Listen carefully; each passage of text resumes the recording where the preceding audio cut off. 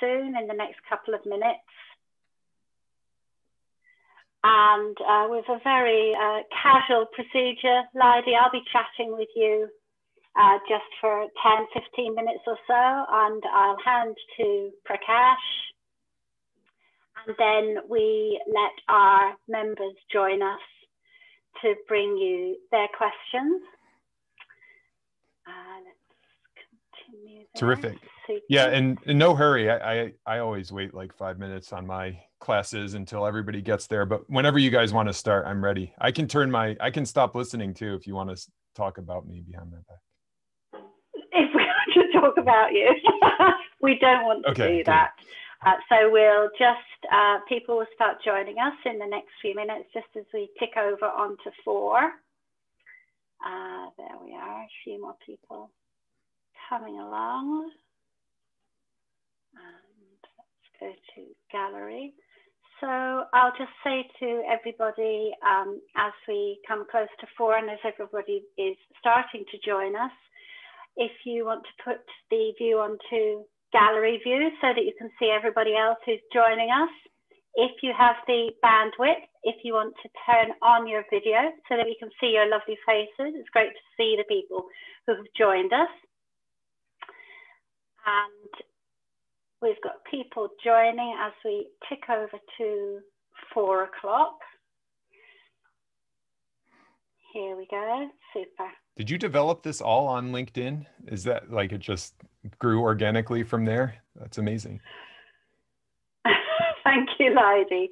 Yeah, we've been doing this for a year now, and we started very soon after Nudgestock last year, Nudgestock 2020. And that's how we all came together. That's how I met Prakash, chatting away alongside in the chat box during Nudgestock 2020. Okay. So as we just tick over 4 o'clock, I'm going to welcome you all to Behavioural Science Club. You're all very welcome today.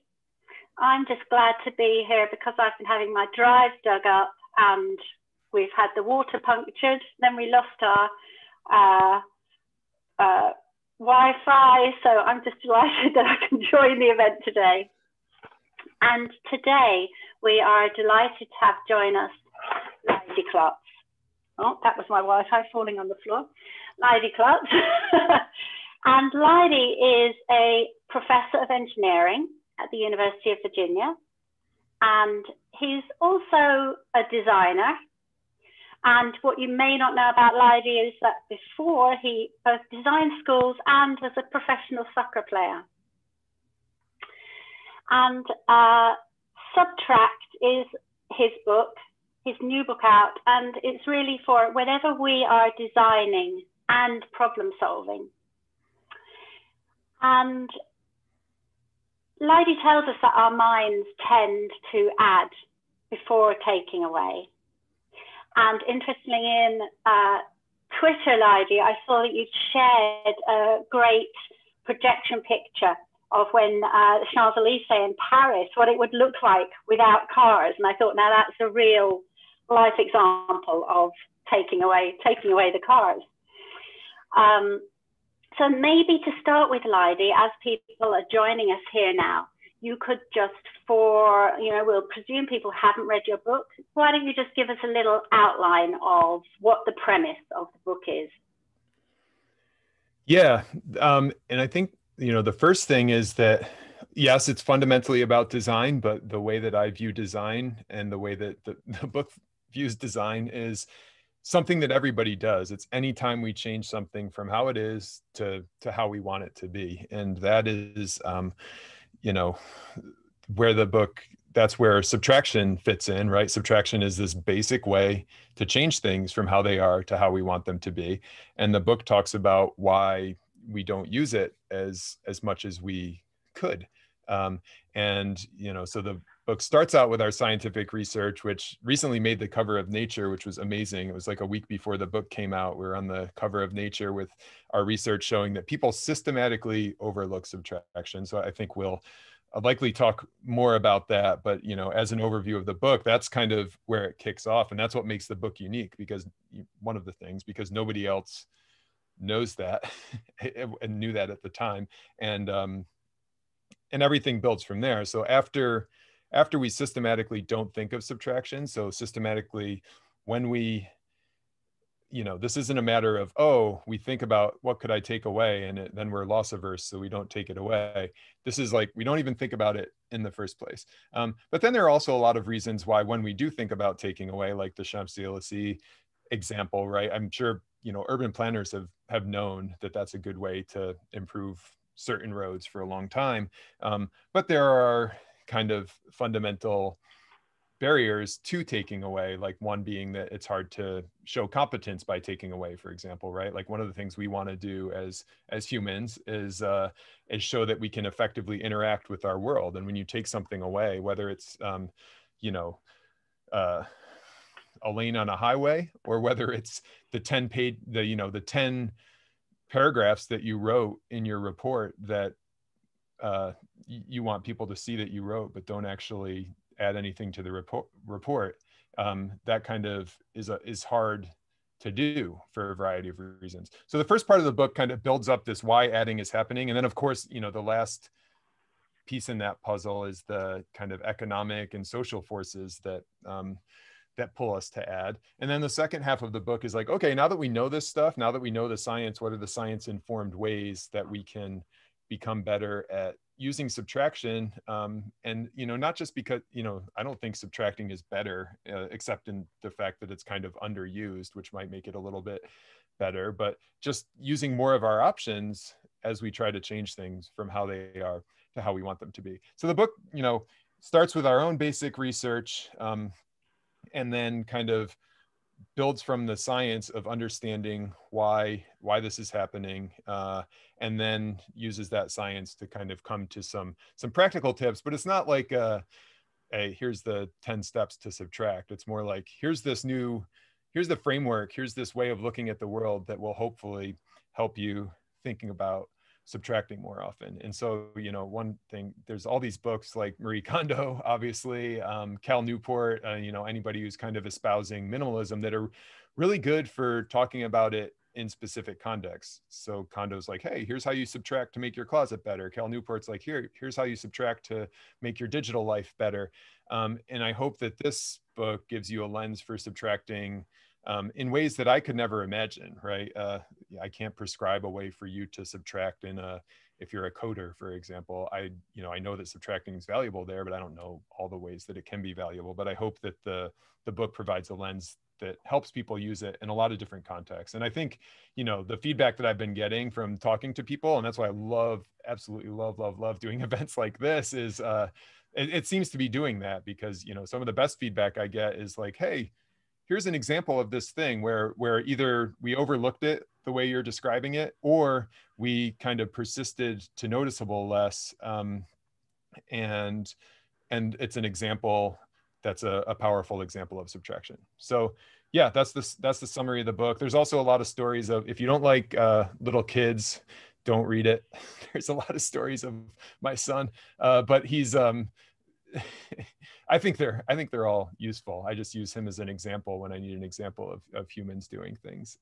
So anyway, that's the summary. And that's woven in stories of subtraction from all different areas of life. So again, kind of getting to this, yes, I'm an engineer. Yes, I kind of came to the question from this view of like, why aren't there more road diets?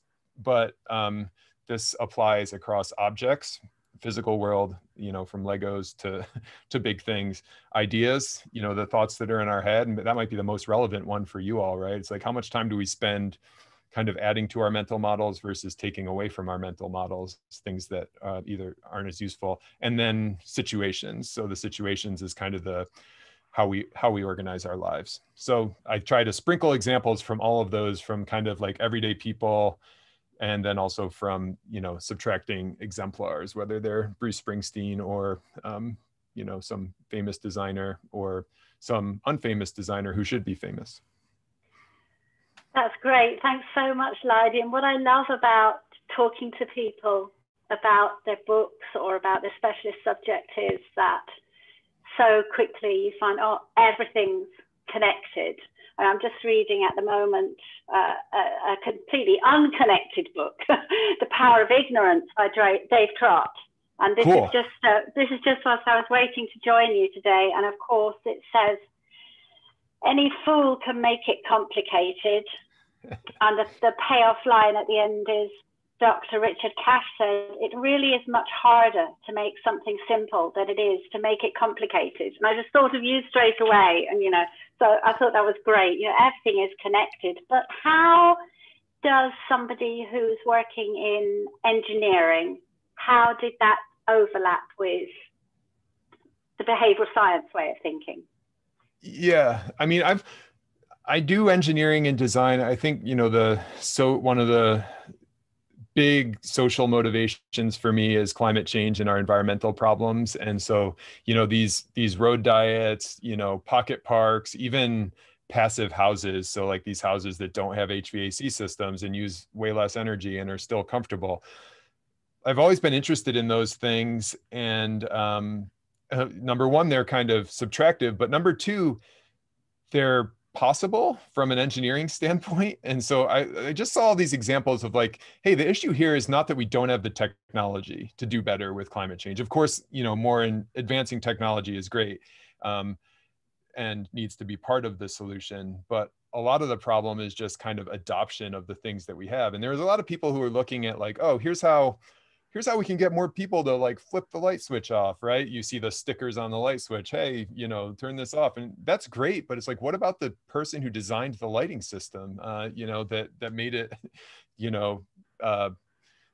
incandescent bulbs and, all artificial light when you could have had natural lighting that didn't take any energy. So I got interested in like, okay, what's the behavioral science of the designers that way? And that was about, kind of really early when I was doing my PhD. And then I've just been kind of pursuing behavioral science since then, first kind of in a nudgy way, right? So it's like, okay, what's the choice architecture we can put into design processes to make people come up with more sustainable designs? But then, and this is awesome because this is actually a group I can talk about this stuff with. This would be an hour-long conversation having to lay all the groundwork to bring other people up to speed on this. But anyway, so first on the nudgy stuff, but then on like the fundamental, what is, the behavioral science of design, right? Not just like taking this behavioral science and applying it to design, but what is the behavioral science of design? And if you think of design as like changing things from how they are to how we want them to be, arguably the most fundamental question is, when we encounter this situation, what do we think of doing, adding and subtracting? And we found that, just by studying this very fundamental question that happens all the time, that there's like this huge systematic bias towards adding. So that's kind of my intellectual trajectory, but also like brings right to where the book is, and what I'm most excited about now, because I think like as a scientist or researcher, I think, understanding these kind of fundamental behaviors is really, really exciting, really exciting to find something and really relevant across a lot of different contexts. That's great. Yeah, Leidy, we're really interested in design, and one of our first guests when we set up was Amy Bucher with her book Engaged on design. So it's something we've talked about before. And do you think that, often it's asking the right question. Do you think that engineers are naturally curious people who ask questions anyway? Yes and no. Well, so yes, I think we're naturally curious people who ask questions and want to make things better. But the right questions, I think we, not intentionally, but we can be led to not ask the right questions, right? So engineering, it's I have an appointment in architecture too, and I'm trained as an engineer, but I get to see how architects think about things. And engineers are very much like, give me the thing, right? Give me the situation. and I will try to solve it. And we never, you know, if the situation is like, here's how we need to figure out how to bomb this other country. Engineers are like, okay, great, I'm going to figure it out. And never kind of take a step back and say, oh, well, dude, do you want to bomb the other country? Like, we don't see that as part of our scope. And I mean, that's a kind of outlandish example, but I think it's the same thing when you're thinking about like the roads, for example. You know, so engineers, if you're given a plan of a city, we often see it as like, okay, what roads do you want to build? We don't see it as our role to think about, well, you know, taking roads away, that's not an engineering thing, so we shouldn't do that. So I think we're very curious and very interested in applying science to make the world a better place. But I think part of the problem is that we definitely start with the situation and don't kind of think about how we might change the situation itself or ask a different question, as you put it, Louise.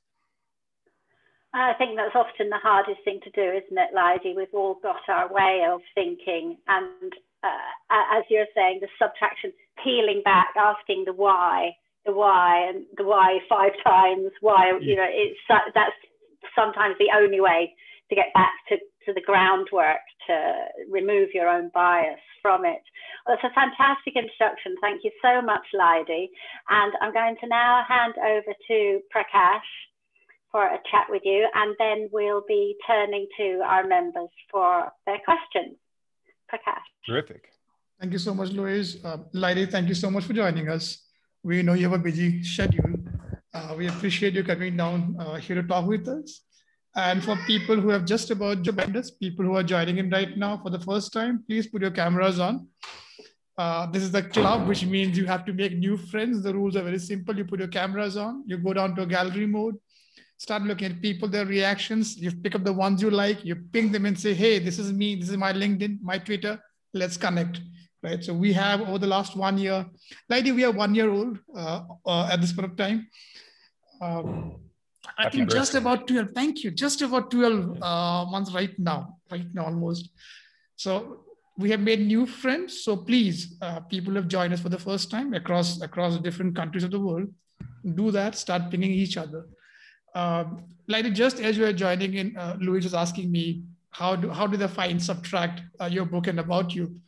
And the story was, it was a particular week when we had a particular client who came down to us, and they wanted to add a particular feature, which they felt is going to get parents to bond with their kids. It was an edtech product, an education product. And if you look at surveys, parents were saying, I want to spend some more time with my child to teach him or her. So it was that survey, that idea, which was, you know, telling my client that we should add up a feature to the product.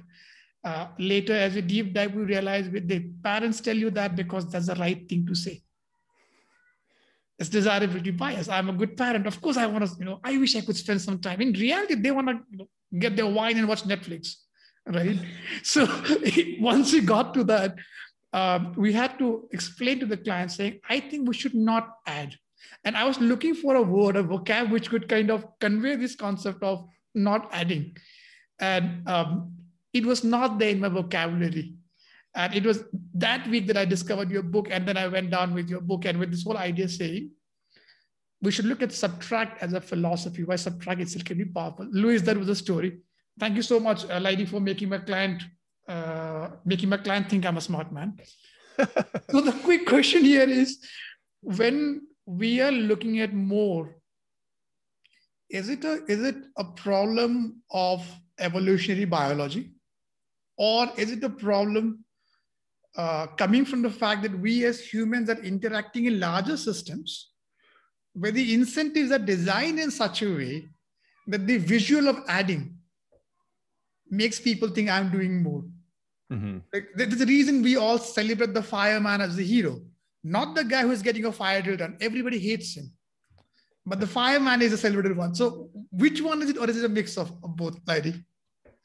Yeah, it's a mix of both. And your house sounds like mine, Prakash, with the kids running around. So yeah. And the way the book is structured, I mean, so the first chapter talks about our basic research that was on the cover of Nature. And then the second chapter is kind of the biological evolutionary reasons for this, or and obviously our acquisitiveness, right? This thing that's linked very closely to just our desire to eat, right? And to, that's helped us pass down our genes for a long time, is to get food and to stockpile things. And then another surprising biological one that I think ties into the kind of adding stuff to apps and adding to roads and stuff is like competence, right? So this desire to show that we can effectively interact with the world. And I talk in the book about bowerbirds. They build these ceremonial nests, and the whole purpose of the nest is just to show that the male who built the nest is good at interacting with the world. I mean, once the females decide which male to mate with based on the nests, the females go build a nest for shelter, right? So we have this desire to show that we can impact the world, and it's easier to do that by adding, right? When you take something off of an app, or when you don't add something to an app, it's like, how do you justify your existence as a designer? How do you show your competence? And there's ways to do that. Again, that's where it's helpful to understand the science of why it's hard, so that we can figure out conscious ways to do it. And of course, like, biology is not an excuse, right? It's just, this is a force that's pulling us in this direction. It's not like we act on all of our biological instincts all the time, right? But then the culture piece is interesting, and it's great having this global audience. I'd be, maybe that is something that'll come up in the discussion. We didn't find any evidence in our studies. We used a lot of studies with Americans and of all different ages, but of course, America is a melting pot that has, certainly interdependent and independent cultures represented. And then we also did studies in Japan and Germany to, see if there were differences, and there weren't any major differences across the cultures that we studied. I think, one of the things we want to look at is a more in-depth culture study, because I imagine there will be like smaller differences, but we didn't find that, like, oh, the people in Germany, the Germans, our German friends were like, Germans are going to be good at this. Germans are totally rational. They're not going to miss any subtractions. And we didn't find any evidence that Germans don't overlook subtraction. But then I think there are some interesting cultural questions about interdependence and independence, but fundamentally, like, as cultures and as civilizations, I mean, the reason we're here is because our cultures expanded and added, right? I mean, we are a product of the cultures that kind of said, hey, we're going to become bigger and we're going to spread out. Also, one of the things that's really interesting, if you look at like the anthropology and what the historians are saying, is this role of monumental architecture at the genesis of cultures. And so this very like physical kind of adding was essential to the development of civilization. Basically, building big things is what helped people come together, right? The need to build big things required people to live in bigger communities. And so like adding is there at the genesis of civilization, whether it's an Eastern culture, Western culture, interdependent, independent, we all kind of share that same heritage. And then of course the economic and kind of socioeconomic incentives, right? As long as we're measuring GDP as the success of our economic success, then that obviously advantages adding, right? If you add a prison, it goes into a net positive in the GDP, even though that's like not necessarily a good thing. If you spend more money to add a highway, even though kind of subtracting lanes would have been better, that increases GDP. So, and that those kind of metrics go all the way down, right? If I think about myself as if my friends who are doing consulting engineering, for example, oftentimes their pay is based on how much the thing that they create costs. So if you can subtract a lane from a highway, you can't justify as much pay as if you add a whole highway, even though maybe the design effort is about the same. So yes, the answer to your question is all of these things play a role, biological, cultural, economic, but none of them are insurmountable. And I think like understanding how they play a role in our adding is one of the best ways to kind of help find more of the options that we've been missing. Thank you for that nuanced, multi-layered answer, Leidy. I can see the chat box is livening up with questions, guys. Please put up your questions. And I can see discussions around GDP, SPI, all of that. Which also means I think we should switch to a Q&A. not really, me hog the time out here. So let me bring up one last question, even though I have a lot more. So one thing is clear is you are not advocating subtract is the way. I mean, in today's world, the nuance is lost when someone suggests something. People think, oh, Leidy is now saying, don't add, just subtract. I think that's not what you're saying. You're saying you need the balance. You need both of it. Why are we not paying as much attention to subtract as a philosophy? And addition has a point, like you're telling with the monuments out there, they do help us go towards a direction. So how do we practice subtraction? And I think let's make it a personal life. There's so much of information all the time through Twitter, through your LinkedIn, through your Facebook. Your algorithm is out there to get you, right? All of them. And how do we practice subtract? What is it doing to us, all this amount of information? And is there a practical tip we can use, Leidy?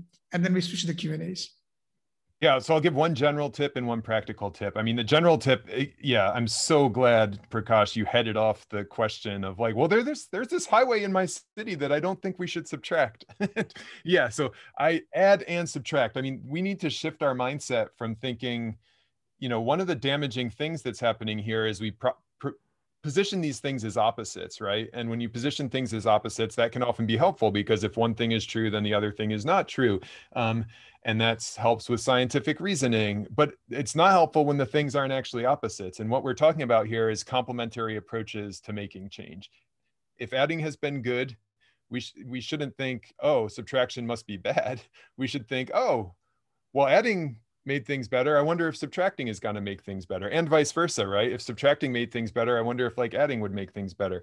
So kind of shifting that's the general tip, right? Shifting that mindset from add or subtract, right? How many times do we position these things as opposites, to add and subtract? And then the specific one, like with information, I think is just, well, maybe it's not super specific, but it's thinking about how do you filter and get rid of the amount of information that's coming into your life. And so for me, that's meant like email. I've gone down to, okay, just check email twice a day. Force yourself to do that. And that's a, subtractive way of dealing with information. And what's interesting about that is that it's kind of led to cascades, as I think of them, like subtracting cascades, where part of the reason I was getting so many emails is because I was sending a lot of emails, right? It's like, if I only check email twice a day and limit the amount of time, I'm less likely to send this email to my 12 grad students that's, marginally useful, but not useful enough to have them all read, all think about for 30 minutes and then respond to with 12 more emails for me. So I think it's led to these kind of subtraction cascades where I've received less emails, and then people in my network have obviously received less emails. And I think that works for all kinds of information. I mean, another one, like things like this are amazing, right? And so again, like it's add and subtract. If we can Zoom with people from all over the world and talk about an idea that we all care about, I mean, how amazing is that? But at the same time, there's a tendency, like what I found myself doing before writing the book, I would listen to a podcast while running on the treadmill at the gym, while watching the news, trying to like check all these boxes at the same time. And, maybe that's good for some people, but like my running time had been my time to kind of synthesize and to think, okay, well, here's the stuff that's important. Here's the stuff that's not important. Here's the stuff that's actually like wrong that I used to think. And so kind of thinking about, being intentional about what information you're bringing in and setting up situations where you can give yourself time to distill. I mean, one of my favorite subtracting quotes, and I see some of my favorites and some new ones popping up in the chat there. And then Louise gave me one that, is one that gets attributed to Lao Tzu anyway, which is, to gain knowledge, add things every day; to gain wisdom, subtract things every day. And that running time was my wisdom gaining time. And that's a quote that's 2.5 millennia old. So this notion of like having more information than kind of time to process isn't as new as we might think. And we're still not dealing with it, as evidenced by the fact that the quote still resonates after 2.5 millennia.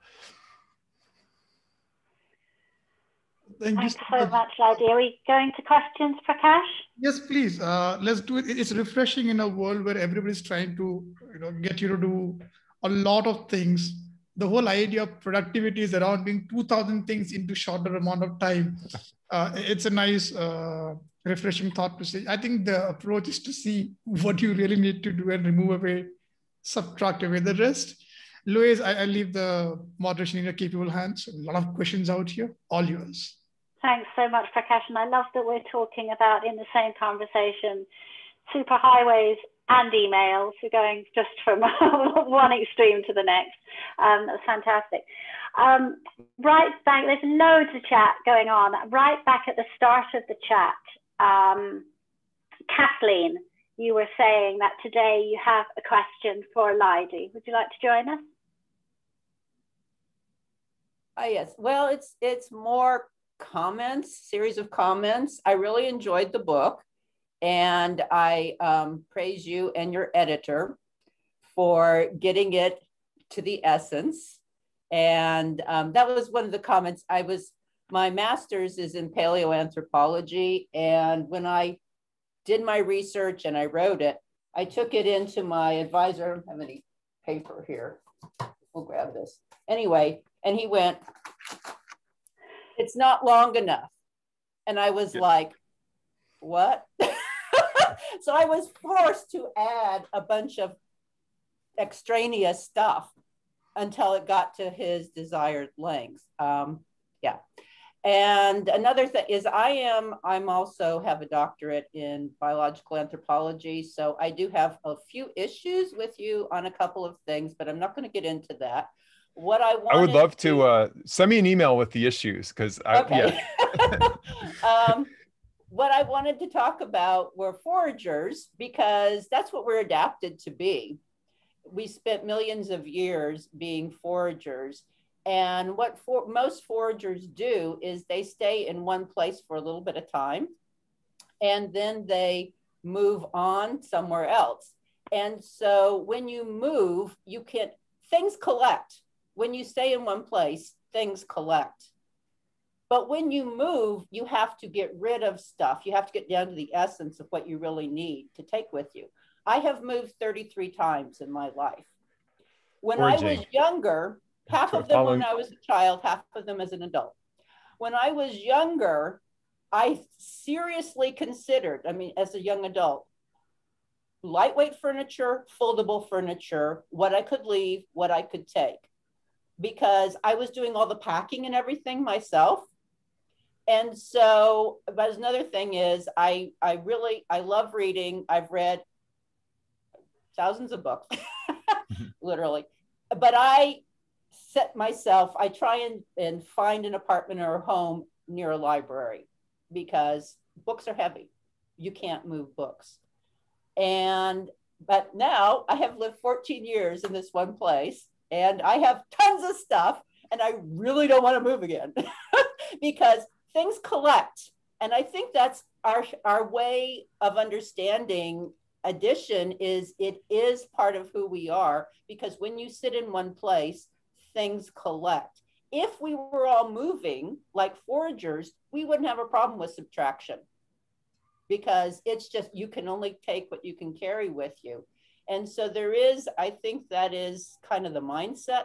Also, foragers, the ones that have not been pushed out of their traditional homelands, are very happy and do not want to change the way they live.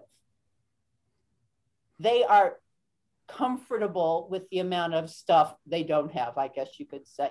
So I think that's kind of, Priyanka made a comment earlier on in the chat about being depressed, and that's why we collect stuff. And maybe it is to fill a void, but that we are not actually moving around the environment. We are designed to walk a lot.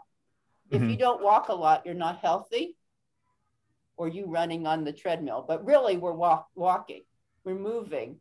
We have changed in the last, I'd say maybe 5,000 years. We have changed from what we are adapted to what we are doing now, which has made the world very interesting and exciting.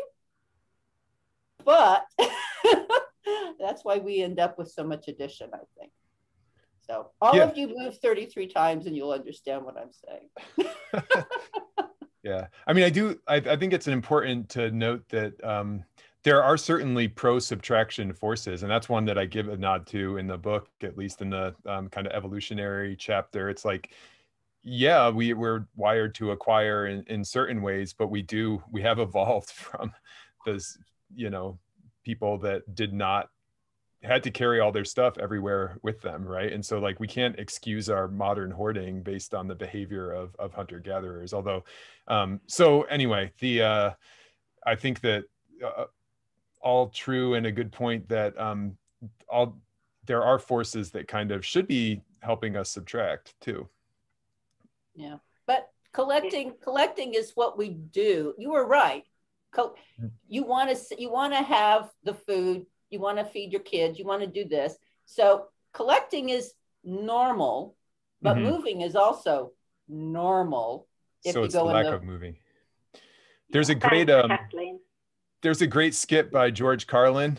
He says that your house is just the lid for your stuff, basically. And if you're there's lots of swear words in it and stuff, so don't watch it if you don't like that. But if you like George Carlin, Google George Carlin house lid, and he talks about this from a comedy perspective. Thanks, Kathleen. Great reference. Thanks, Leidy. And quite a big question here from Jaffer. Would you like to join us, Jaffer, with your question? Hey, Louise. Thank you for picking. Well, I've already asked 2 questions in the chat, but I think this one might be more interesting. Can you hear me all right? We can. Okay, cool. So I want to take this discussion to beliefs, right? And as humans, I think many of us have this tendency to oversimplify things. And in that sense, we check out a lot of information that might be pertinent to something, but we keep very few beliefs and we stick to them, right? And in a sense, there's a lot of biases around that also. And in that sense, there's an indirect subtraction, right? That we're picking only the beliefs that we are comfortable with or we confirm with. And as we progress and we see more and more information, when we see a different information, which is very different from our belief, there's a lot of dissonance, right? And the initial tendency is not to add, but to protect your already existing belief, right? And there, it seems like there is already a tendency to subtract. I just want to hear from you what you think in terms of belief perception is, adding and updating your beliefs.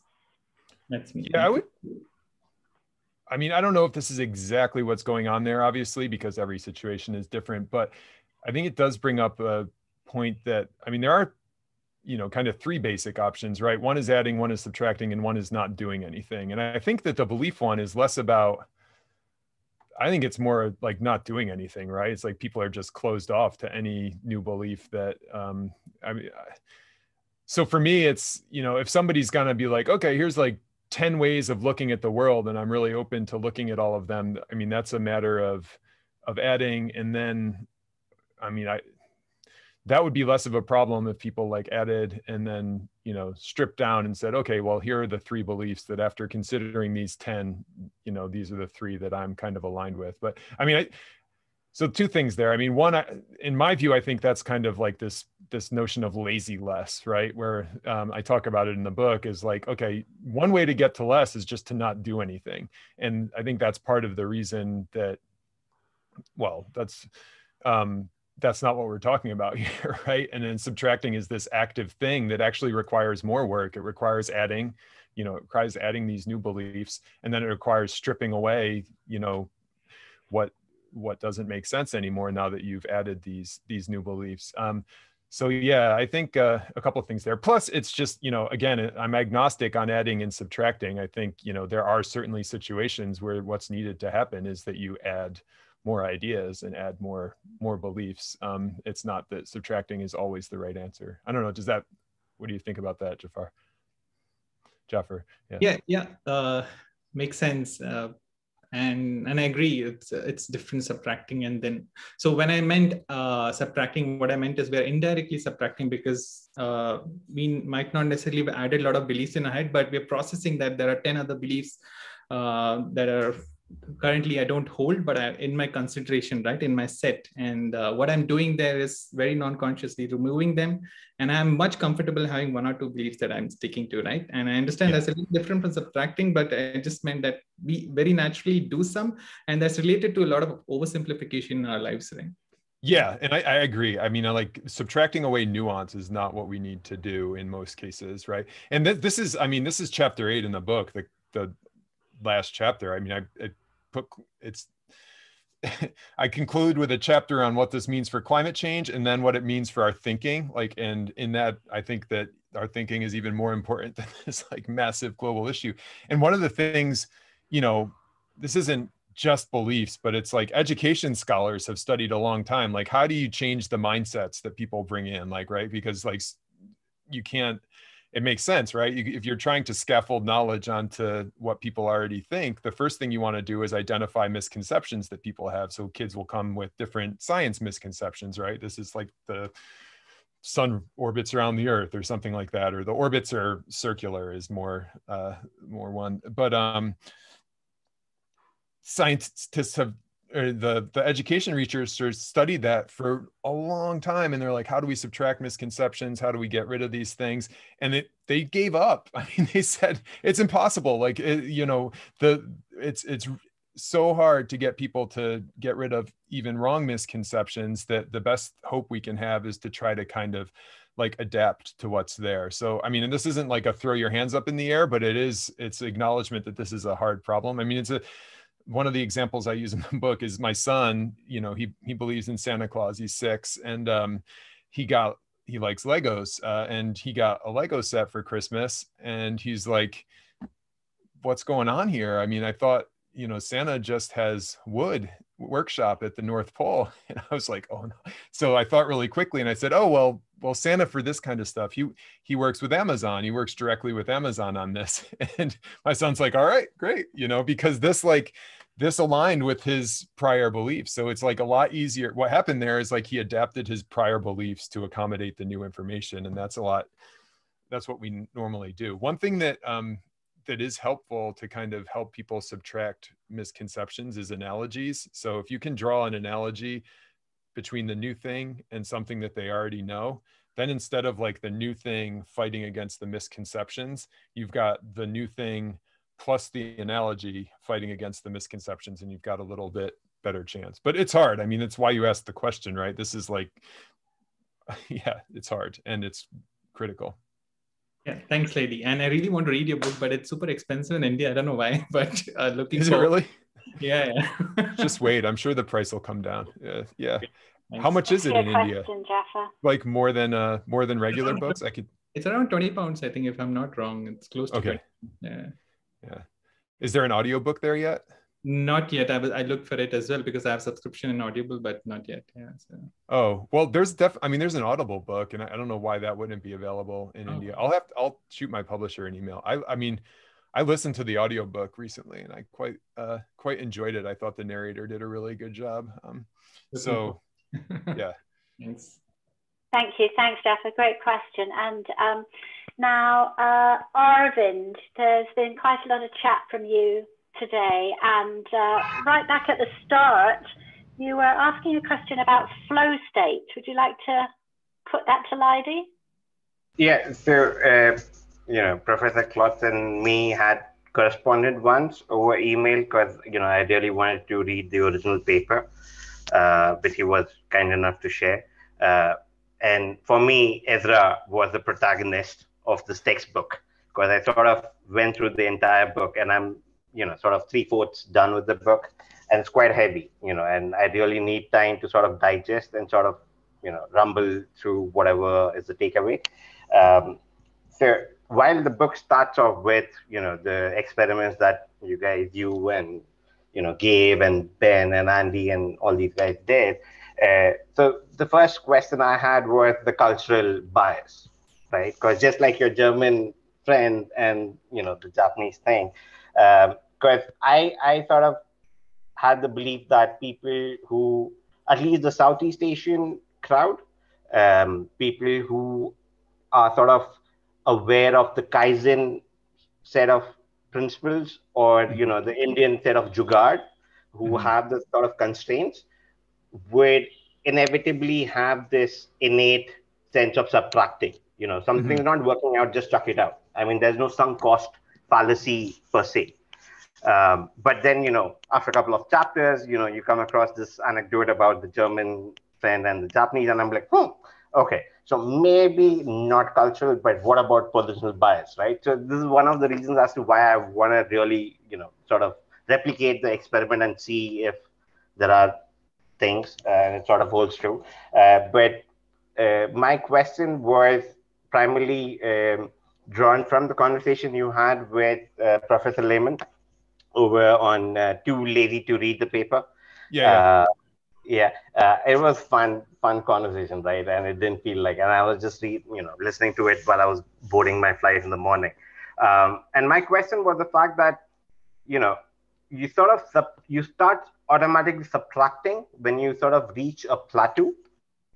So you sort of, I sort of buy into the argument and the premise that adding signals competence, right? So you keep adding, and it sort of signals that I know what I'm doing, blah blah blah. But then you hit a plateau, whether it's an athlete, and given your own soccer history, you sort of hit a plateau, and that's when you sort of realize that maybe this is not working, or this is too much of an effort. Maybe I should redirect my energies and sort of subtract the sort of activity that I'm doing.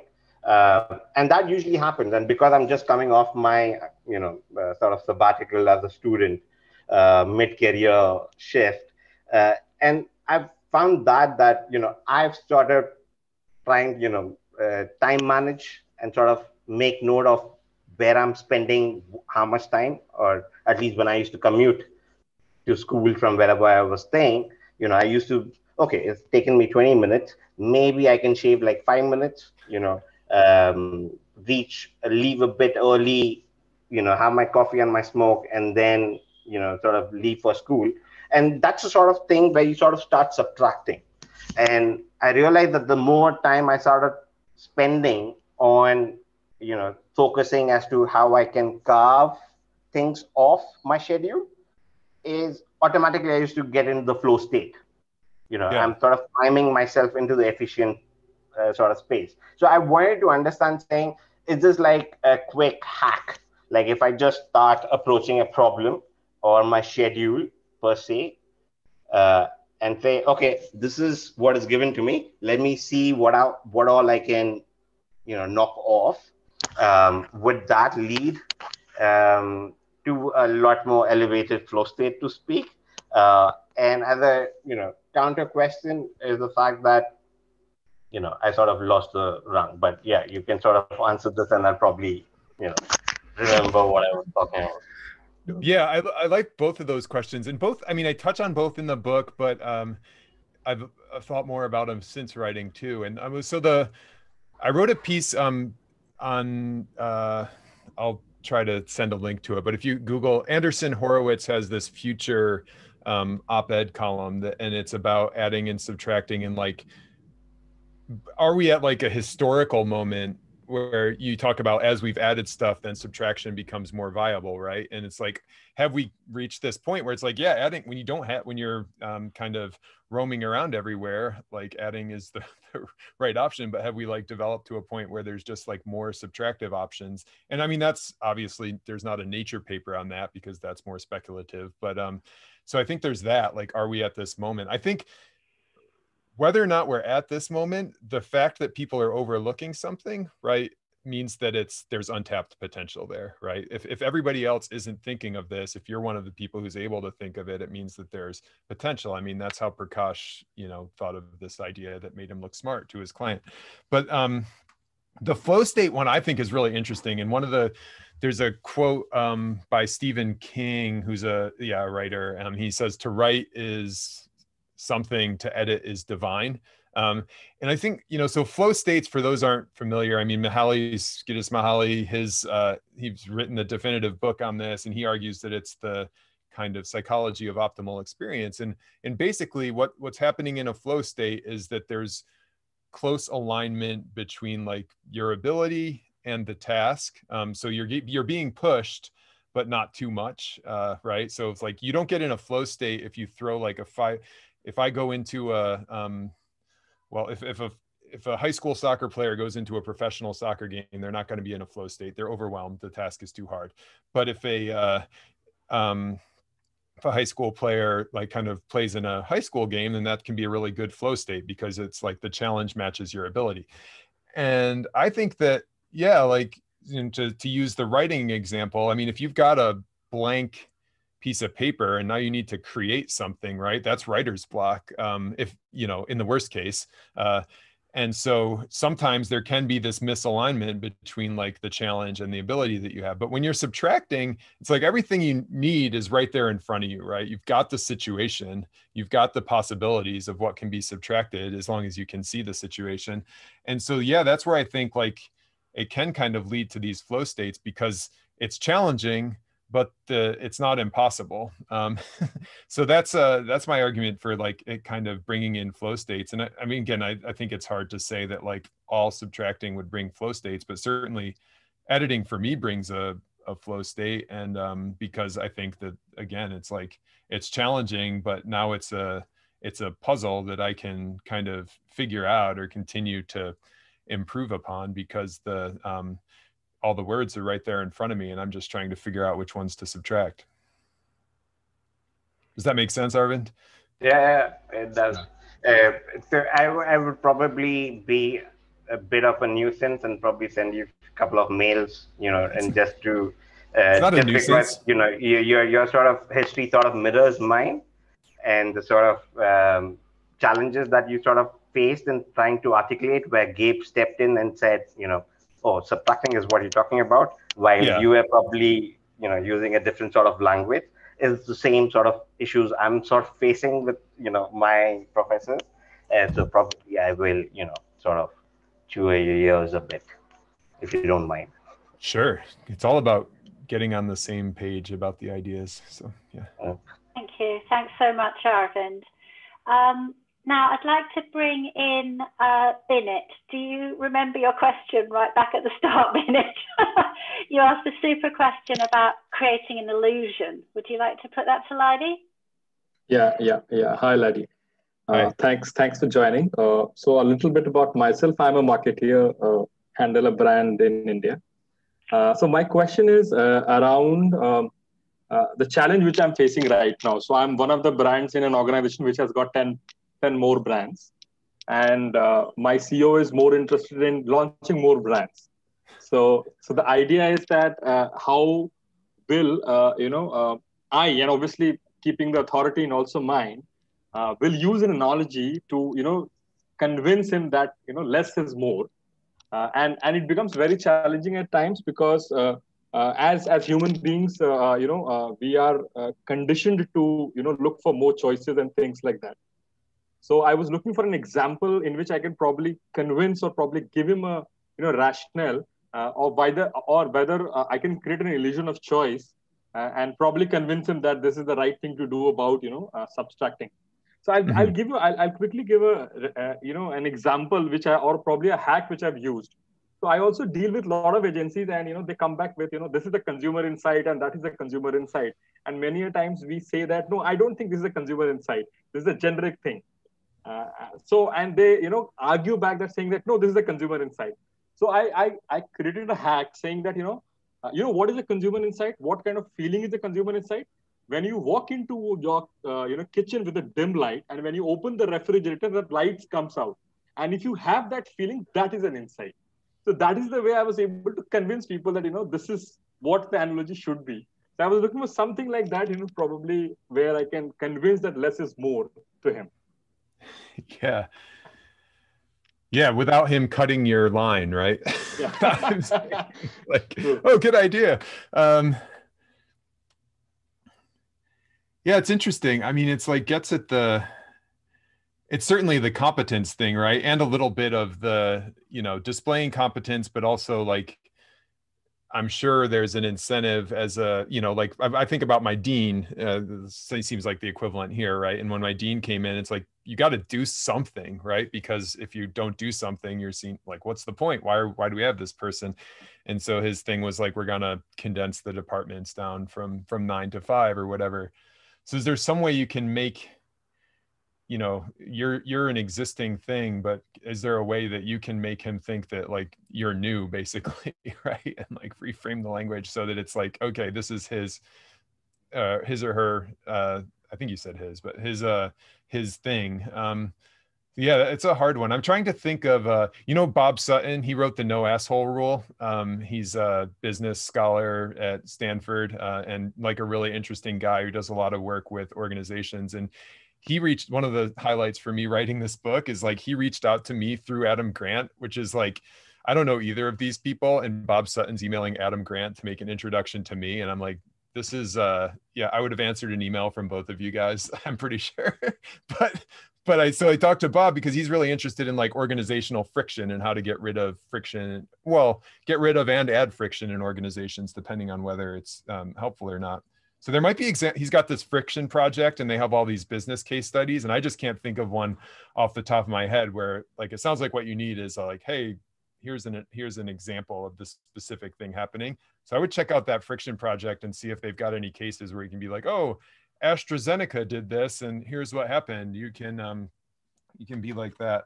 All of my things would be appeals to logic. I mean, you could show him the Nature paper, right? And that might make him feel smart and give him the, he can say that he's making his decisions based on a Nature paper. And you could say that, yeah, that adding doesn't necessarily make things better. I mean, it's a classic thing of prioritization, right? But I mean, and you see it everywhere. It's like, here's the change we're gonna make, and it's like adding these new things and it just dilutes all of the efforts. Anyway, sorry not to have like a straightforward answer. I hope that the friction project helps and you'll figure it out. Just sure, Leidy. Yeah, thanks a lot. Thanks so much, Binit. Thank you. Lashizar, would you like to ask your question that you asked earlier on? Are you still with us, Lashizar?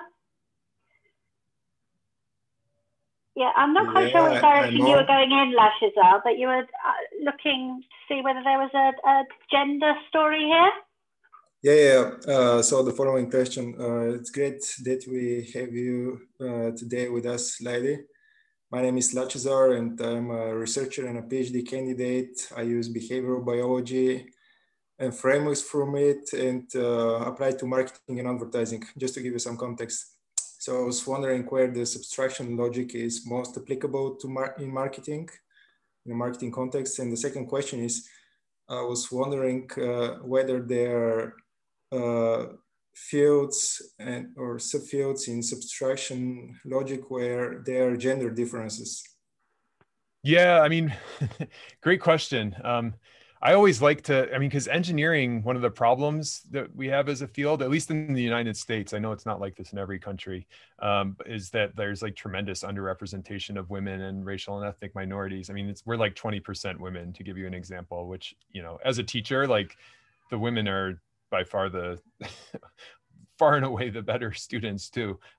So I always like to find examples where it's like, oh, look, women are better at this. But we didn't set up our studies to test gender, but we did look at the gender breakdown to see if there were any differences, and there weren't any substantive differences, whether women were better than men, or even whether any age groups were better than other age groups, for example, or cultures were better than others. So yeah, but I do think that that's a really interesting question. I don't think it'll change the overall story that people systematically overlook it, but I do think that there will be differences that can help us learn, like, okay, to what degree is this just like innate? How much of it is trained into us in various education systems? It would be really interesting to learn if, like, I think engineers might be, well, you could have theories about whether like trained designers would be better at it or worse at it than other people. Maybe we've been conditioned to add through playing with Legos, or maybe we've been conditioned to think of more of our options when designing things. I think the marketing The marketing stuff, yeah, I think something that I saw come up in the chat, but just recognizing that people struggle with this, right? There's this negative valence around subtracting. Like people, when that word, valence is like how people associate it. Do you think of it as positive, negative thing? And subtracting has a negative valence as a word, and only about 20% of words have a negative valence. Most are positive or neutral. And so, and then one of the problems I think with subtracting is that people conflate it with loss, right? So we're talking about subtracting to make things better, but number one, people think of subtracting as this negative thing, and number two, they can think of less as a loss, and then you're fighting loss aversion, the endowment effect, and all of Kahneman and Tversky's stuff.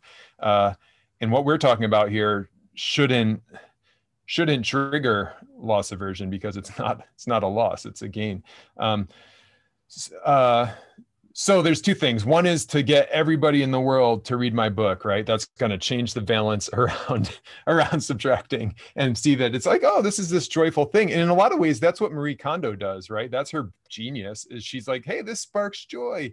And so she's like changing the balance around subtracting physical stuff.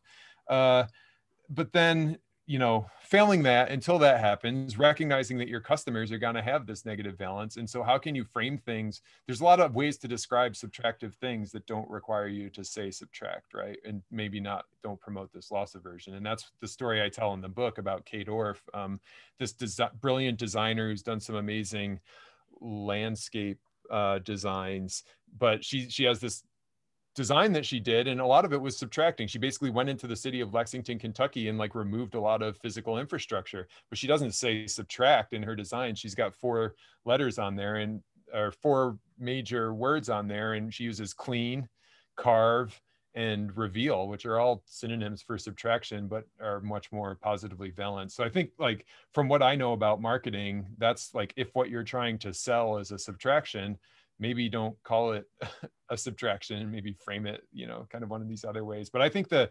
cultural and distinctions between cultures and professions and, age groups, that's what we're really excited to work on next. But I'm glad that Arvind is going to be doing some of the work for us and finding out if this happens in his culture. Thank you. Thanks so much, Fantastic. Thank you. Thank you. Yeah, and the time has just gone so quickly. I can't believe it. Can I quickly ask Nuala to jump in with your question about the authorship? Because I want it to be answered. We're right on the hour. So very quickly. Very quickly. Okay, thanks, Louise. Great book, Leidy. Really brilliant idea. Oh, no. I think it reflects the typical consultant brainstorm session of, start, stop, continue, and no one ever says stop. So anyway, my question was pretty simple. You've got 4 authors for the Nature research, but the book has only got 1, yourself. So how do the other researchers respond to the book? Professional envy is assumed. So did you find that it added or subtracted from your relationship? Well, the relationship's still going strong. I mean, I consider them friends, and they consider me friends. You'd have to ask them whether there's, but I think they would say the same thing. I think, and the way it was set up, it was very obvious from the start. It wasn't this situation where it's like, oh, we have this paper and now somebody needs to write a book. It was like, I was writing the book while we were doing the research for the paper. So they were seeing this all along, that like, hey, we're doing our research, and here I am off on the side doing 30 hours a week more work to kind of develop the book stuff. And I think that they reinforced each other. So yeah, I hope there's not professional envy. I think, and quite frankly, I mean, the paper is done amazingly, right? And in terms of like making sure that they got credit for doing the research. And the other thing, I mean, we're equal co-authors on the paper, but I mean, we've tried to, at least I've tried to, in the paper kind of publicity, take a step back and let Ben and Gabe be the ones who are doing the quote, doing the quotes. And, that's, Gabe's listed as the first author, even though we're all equal co-authors, but, so sometimes it'll be like, okay, Gabe's the corresponding author, so she gets more of the attention for the paper. So I think, that's helped balance it. I think I think the takeaway would be that it's just been an amazing collaboration. I mean, these are really great friends, and that we've been able to like have these conversations throughout the process. I mean, and then it was funny, we got an email from a literary agent, Gabe and I did, after the paper came out, and she's like, you should write a book on this. And we sent her the book and said it's written. Yeah, so that's where we're at. But it's a really good question. Did you have follow-up thoughts on that? Or no, I just wondered, actually, I didn't know that so really you did the research to support the book, which I think is interesting. Yeah, I mean, it's totally, this was like, I think part of the book literally came out a week after the research, right? And so it's like, we knew, I mean, you know how research goes, right? I mean, you've got something, and we knew basically, we had the kind of first set of studies showing that people don't subtract. I was like, oh, this is really interesting. And I mean, there's a lot of interesting stuff that doesn't even require the studies, but we knew we had enough with the studies to be like, okay, this is a cool book. And so basically, as we were like halfway through the studies that we ended up putting in the paper, that was when the book kind of got under contract with the publisher. And then where I was working away, and then like towards the end, I'm sitting there having to finalize the book, being like, am I going to be able to put these studies in here and like reference the Nature article? Because so it got really down to the wire there of like how that was going to go. And if anything, the science was always the priority, always. And I think if the science hadn't come out in time, we would have just delayed the book until the science came out. But that's how it they worked along in parallel. Yeah. And so I think it would be totally different if the paper comes out and then we're sitting there as the four of us, like, who wants to write a book? And, the other thing that would help there is the other co-authors have absolutely no interest in writing a book. I mean, the agent's calling Gabe, write a book on the businessy aspects of this. It's just like, no, I don't want to do that. So, yeah.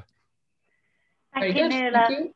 Thank you so much, Nuala. And thank you, everybody who's joined us today for this really great animated conversation with Leidy. There's been loads of chat at the side, great questions, great conversation.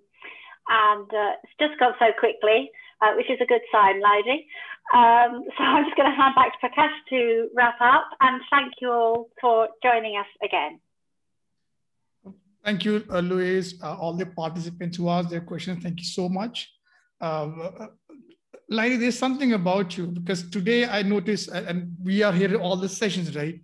I know a lot of us opened ourselves, some part of ourselves to you. I don't know what is it about you. I noticed it about myself. I don't talk about work when I'm here. I noticed a couple of other, I saw Vineet was talking about work. I saw Arvind opened about his work. There is something about the way you have been. I think whatever, it was really good. Thank you so much for making us feel that comfortable and feel we can ask you questions which possibly are personal to us. Thank you for being kind. Before you go, any one last tip? The human mind is going to forget everything, right? It's an amazing session, but is there one thing they're going to leave us with? Well, I mean, I think, what I hope is that after reading the book, that it kind of rearranges people's mental furniture so they are less likely to overlook subtraction. Failing that, I think you can think about, how do you put cues into your life to remind yourself to subtract at the moment of the decision, right?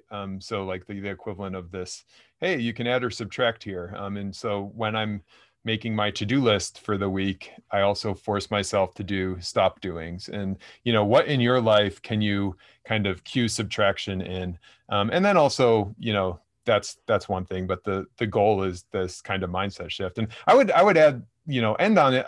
It's not impossible. This is not like one of those, one of these biases that's like, impossible to change. It's just, this is the way we're doing it. And I think by understanding it, you're going to be able to be more likely to use more of your options. So that's what I'd leave you with. And I really appreciate the compliment, Prakash. I would give the credit to you guys and gals that like, this is, you're my people. This is like who I enjoy talking to. And this is my favorite part of the process is being able to kind of talk about, well, share what I know, but also kind of hear other people's perspectives on it. And it helps me kind of refine my thinking, right? Or subtract some of the things that I used to think that I don't need to think anymore. So I really appreciate it. And the last thing is, yeah, let me know if there are other authors on your list that you're trying to get, because it would make me look good to reach out to people and be like, hey, you should go talk to this group from all over the world. So yeah. Thank you so much, Leidy. Before you go, was that author or the researcher Adam Grant, behavioral friction you're talking about? Alison has a question out here before you go. Last quick question. You got an email from a renowned researcher. Oh yeah. Adam, so Bob Sutton was the Friction Project guy. Bob? Robert, I think he might go by Robert Sutton on the internet. But all right. Yeah, there you go. Okay, Sandeep has got the link out there. Thank you so much. Yeah, thank you all. Have a fantastic weekend ahead. Wear your mask. Be safe, everyone. Leidy, absolute pleasure. Yeah, thanks everybody. See you all next week when we have Philippa Roberts and Jane Cunningham to talk about brand splaining. Thank you so much, Leidy. It's been a pleasure to talk to you. Thank you, everybody, for joining us. See you next week. Bye, everyone. Bye now.